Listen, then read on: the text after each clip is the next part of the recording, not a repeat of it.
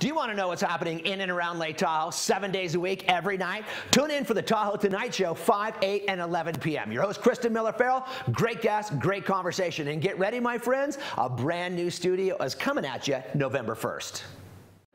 Hello in the studio. Hey, it's Dave. I'm here with Janny. Hi. Hi, Jan. So Jan is the realtor for Reno. She's with Nevada Home Connections. Yeah, I know. Well, I asked everybody in town who should we have on the show, and everybody said Jan Mackenzie. That's very good. Nevada Home Connections. This is true, and we've talked about this before. Mm-hmm. So I hold out for summer. You're still working summer, and I've got a down vest and a sweater, and there's skis all over the place. Right, I know, but I want the sun. But speaking of this, how's this segue? Nice. How should we prepare our homes for fall and winter, Jan Mackenzie?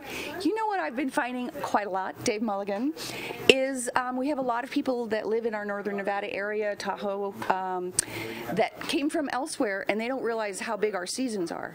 We have to put our landscaping to bed in the fall in preparation for winter, or we end up with broken pipes, and everything pretty much goes dormant. Sure. And a lot of people just go, really? And they don't have any idea how it works. And what happens? Well, the pipes will freeze. In the spring, you'll turn it all on again, and water everywhere. Water everywhere. Water damage. I mean, it could be serious. If you leave your hoses connected to the house during the winter, the water can go into the pipe inside the house, under the house, and burst, and you won't even know till it starts to thaw out. Who wants that? Nobody wants that. And another thing people don't realize they need to do, because we live in such an alpine, foresty, dry climate, is the furnace intake filters have to be changed every 3 months. I always say when the season changes, you change your intake filter. Otherwise, if you think about it, your furnace is inhaling. If it can't inhale because there's so much crud in the filter, it's going so it's not going Wait, what's it doing? Gasping for air. So it I don't think I've ever changed mine. Well, yes. You might find your allergies get all better if you change it. What? Yeah. So if you don't have furnace intake filters in your hallway or up in the ceiling, then it's probably inside the furnace. But you absolutely have to change those so that your furnace doesn't crack and die in the middle of winter.